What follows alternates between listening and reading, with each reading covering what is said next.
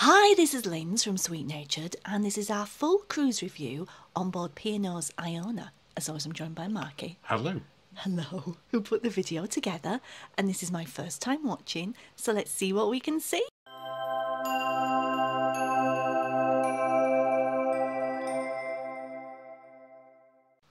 It's time for our full cruise review of P&O Iona, Linz. Yes, I'm not on the ship. Not yet, you're not. We're going to look at Embarkation to start with.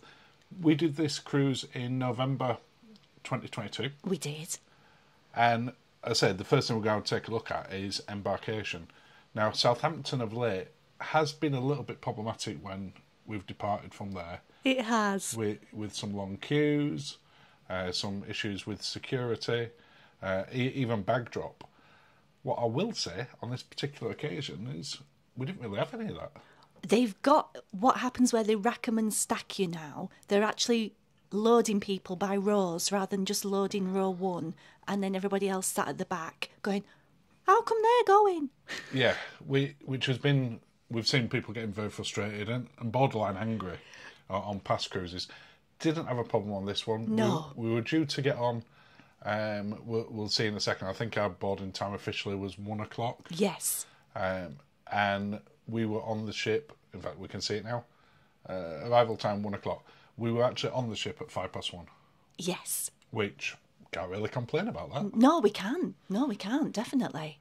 It were much better than the last couple of times that we've come out of Southampton. Yes. And again, I'm never entirely sure how much of it is down to the individual crews, how much of it is down to the portside staff. No. But it seems to be getting better again. Yes. Yes, they needed to get back in the swing of things, didn't they? Yeah, it seems to have taken a lot longer than anyone expected. You know, cruising's been back up and running for well over a year now. Yeah, but there's more people, and all those people seem to turn up at the same time.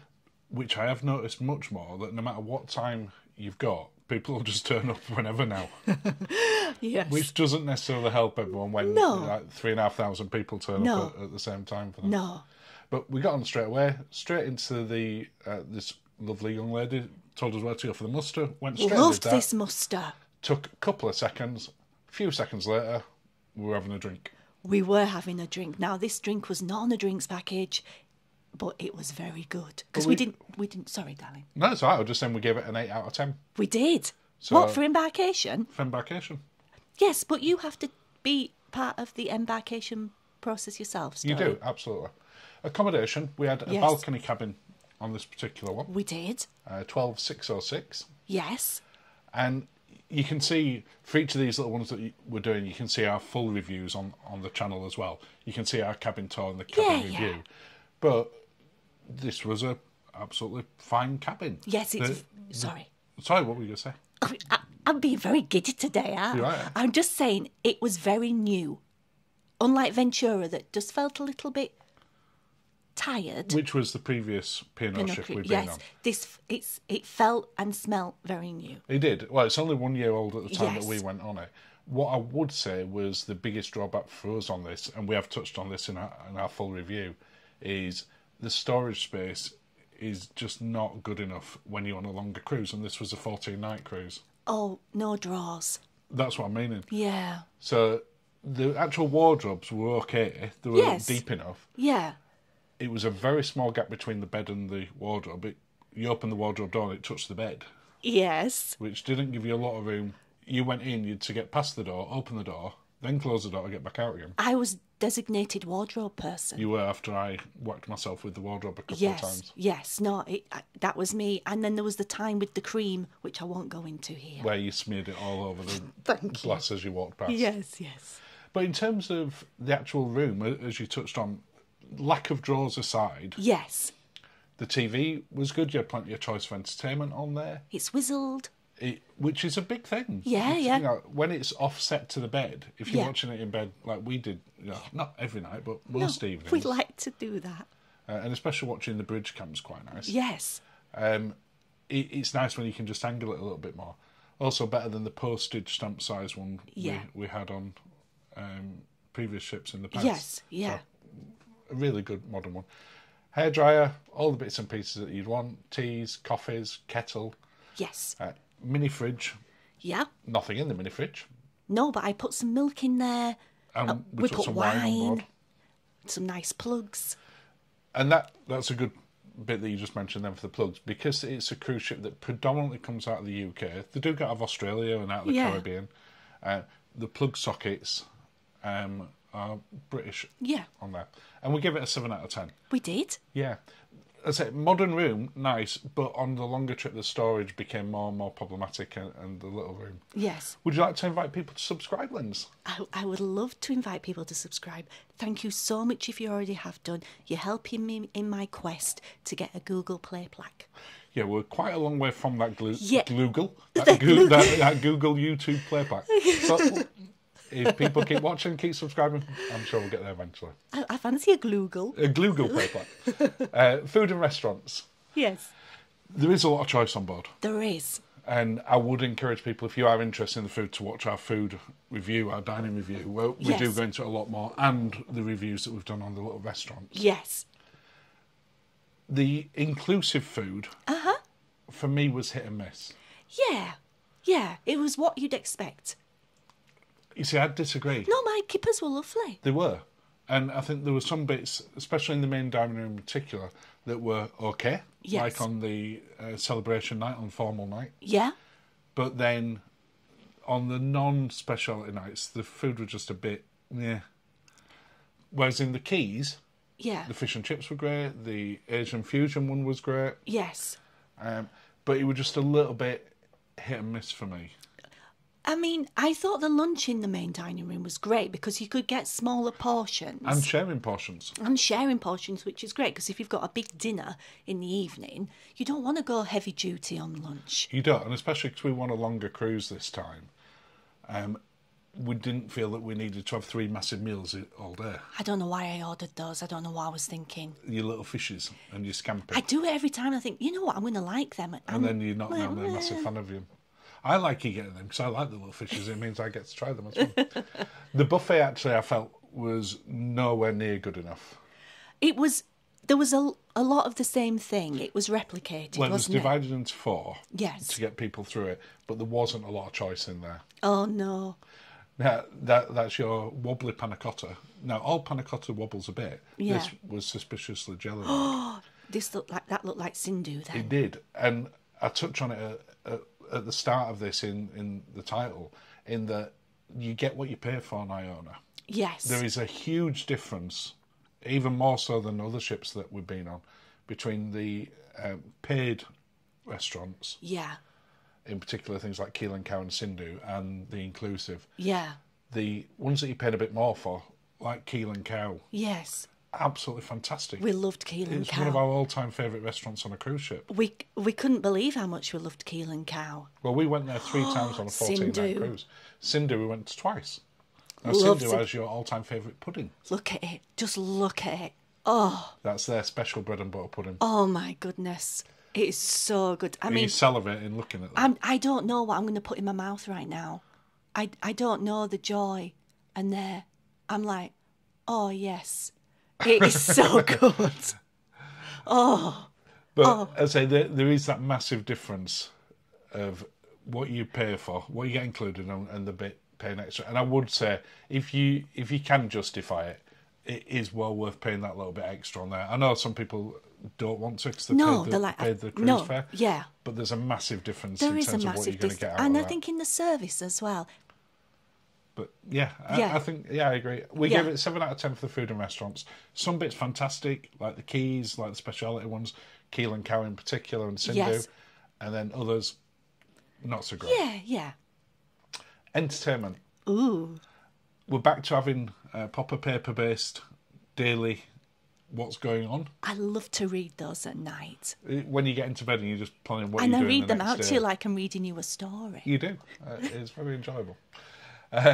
The entertainment on board is incredibly varied. You've got the traditional stuff, so you've got your quizzes and they have kind of Cirque du Soleil type people who practice in the main atrium. They do, and they put like little pop-up shows on as well. Like that one, like the magic one. Yes. That was good timing. Oh, you've not so seen good.